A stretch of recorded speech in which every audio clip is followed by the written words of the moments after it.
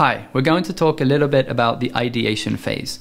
This is the first step along the intrapreneurship journey where your happiness level is going to be quite high and there's a lot of initial enthusiasm. So it's very important that as an intrapreneur, you are identifying problems, real problems that your customers, existing customers or new customers actually care about and would therefore be interested in looking into solutions. To help with that, the management team might be doing some innovation mapping and innovation thesis. That is to help understand where in the organization it makes sense to innovate.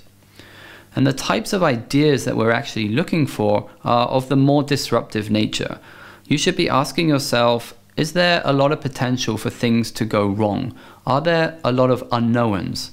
Are we maybe going to be doing things differently to how we've done it before? And therefore an entrepreneurial mindset and entrepreneurial skills are going to be required. Also think of yourself as an individual and try to get into your own mindset and your own motivation. Why are you personally going to invest in this type of project? What is it about the idea that motivates you? Because you're now going to embark on this journey that could take up the next 6 months, 9 months, or even 12 months of part of your working life. So is there a strong enough motivation here for you to continue to seek out solutions to a particular problem? And think about how to go about identifying intrapreneurs, other people to form your team. Intrapreneurs have a certain personality, right? They are go-getters. They want to be motivated like you are and passionate like you are, but also they should be able to contribute to solving these problems. So you want to be able to form a well-balanced team.